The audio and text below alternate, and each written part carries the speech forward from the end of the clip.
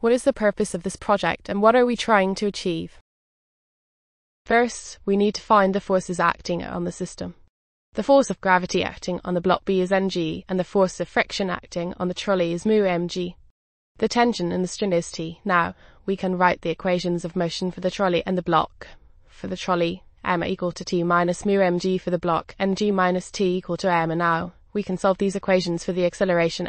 Adding the two equations, we get m plus m equal to mg minus mu mg, m plus m equal to mg minus mu mg. Now, we can solve for a equal to mg minus mu mg divided by m plus m. So, the acceleration of the trolley is equal to mg minus mu mg divided by m plus mb. To find the speed v of the trolley when the block falls through a height of h, we can use the equation v2 equal to u2 plus 2 as since the trolley starts from rest, u equal to 0. The distance s travelled by the trolley is the same as the height h fallen by the block. So, we have v2 equal to 2 as substituting the expression for from part.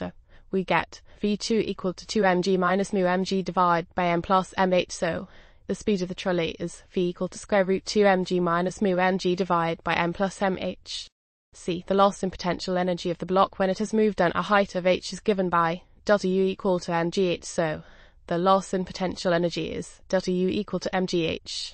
D. The kinetic energy of the trolley and block when the block has moved down a height of h is given by k equal to 1 divided by 2 mv2 plus 1 divided by 2 mv2. Substituting the expression for v2 from part B, we get k equal to 1 divided by 2 m2 mg minus mu mg divided by m plus mh plus 1 divided by 2 m2 mg minus mu mg divided by m plus mh. Simplifying, we get k equal to m mg minus mu mg divided by m plus mh plus m mg minus mu mg divided by m plus mh. So, the kinetic energy of the trolley and block is k equal to %s divided by %s mg minus mu.